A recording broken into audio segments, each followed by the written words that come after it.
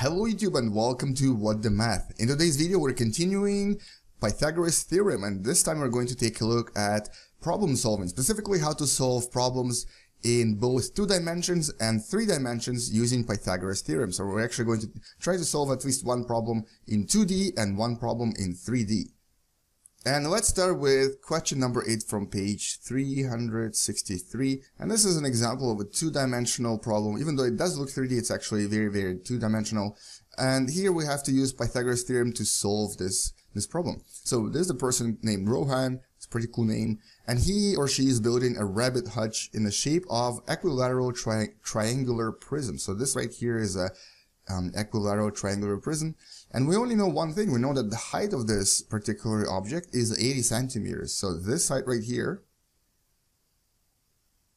is 80 centimeters. And we need to do 2 things. One is we need to find the sides right here, the length of these sides. And then we also need to find the area of the ground covered by this tent thing or rabbit hutch thing. So basically this part right here. So we need to find the area and also the length of the side. So first things first, let's look at the length. And we're going to take a look at this from 2 dimensions first. So we need to draw an equilateral looking triangle.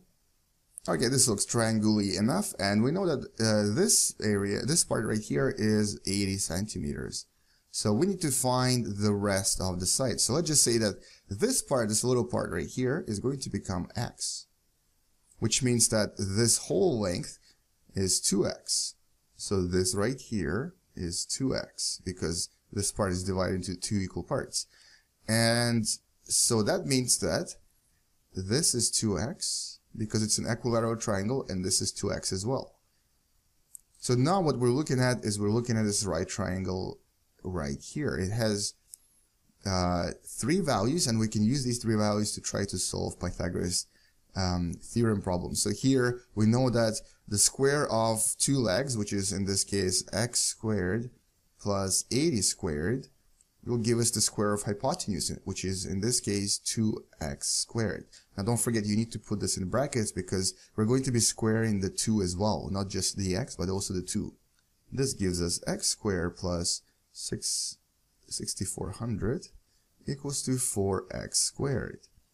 Now if we combine the terms, if we actually move x to the other side, you're going to get 3x squared equals to 6400 because we just subtracted x squared from there.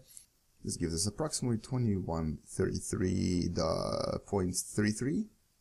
In other words, x equals to square root of that, and x equals to approximately 46.2.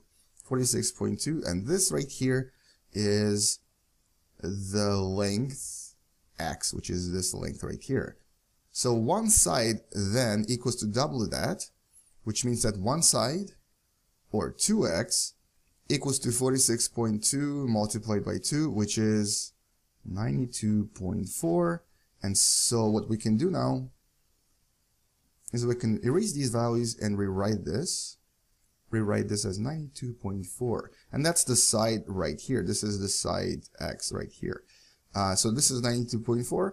Now let's find, basically this is the answer to question A, 92.4. Let's find B now. Let's find the area covered by the ground. So we know this is an equilateral triangle, so this is 92.4 as well. This is 92.4, and this right here is 200 centimeters or 2 meters. So to find the area, what we do is we look at this from the top, and we have this rectangle thing, with this part being 92.4 and this part being 200 centimeters. So don't forget to convert 2 meters to centimeters, because if you just multiply this by 2, you're not going to get the right answer. So area is basically this times this, and in other words, area equals to 18,480 centimeters squared. And you can then convert this to meters squared if you want. So to convert this to meters squared, you have to divide this by 10,000. So it can also be written as 1.84 meters squared. So if you divide this by 10,000, you'll get answer in meters squared. And this is the answer for B. So this is a 2-dimensional problem. Now let's try a 3-dimensional problem. And the three-dimensional problem we're going to do is this one. It's page 371, number 12. Now, this is a pretty interesting problem because it does require some thinking before you can actually answer it. This is what it says. A square-based pyramid tent has a center pole 1.6 meters high. So this right here is 1.6 meters high. And edge pole is 2.1 meters long. What is the maximum possible height of a camper who sleeps along the edge of the tent? So before you can even answer this question, you have to try to figure out what does this mean? Who sleeps along the edge of the tent? Now, some of you may think basically we need to find this, this length right here. But that's not the edge of the tent. The edge of the tent is actually right here. This is the edge of the tent. And there's actually even a picture of two sleeping bags that show you how these campers want to sleep. So basically, in other words, we need to find this length right here. This is going to be our x. But our pole is in the middle of a different plane. It's actually a plane that goes this way. It goes this way. So we can obviously find this length, but it's not going to help us with this length. So what do we do when we have a three-dimensional problem? Well, in all three-dimensional problems with Pythagoras Theorem, we need to use Pythagoras Theorem twice. Basically, you're going to be using two different planes. First, plane A, where we find this value y, right here, and then plane B, where we find the value x. So let's actually try this, and hopefully this will make more sense. So first step, let's find the length, basically this diagonal, the purple diagonal y. And if we look at this tent from the side, what we'll see is something that looks like this. We have an isosceles triangle that has two different sides that are 2.1 meters. And then we also have this little pole thing that is 1.6 meters. So now we just need to find this line right here, which is basically the purple line on the picture on the left. And so this will be our y. Or actually, let's just take the half of this as y because it's easier to calculate this way.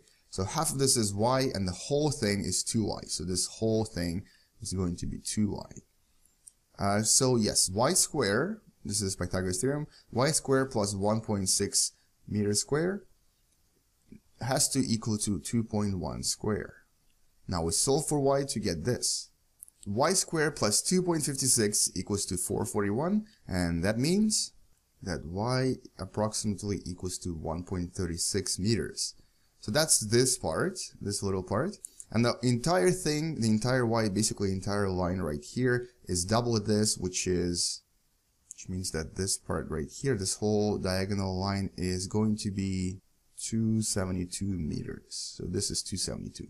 That's our first step. Step number 2 is to look from this, look at this tent from the top. Basically now we're looking at it from the top, and what we see is this. We see a square that has, I'm going to use the purple again, diagonal right here. This is our 2y. This is basically what we found to be 2.72 meters.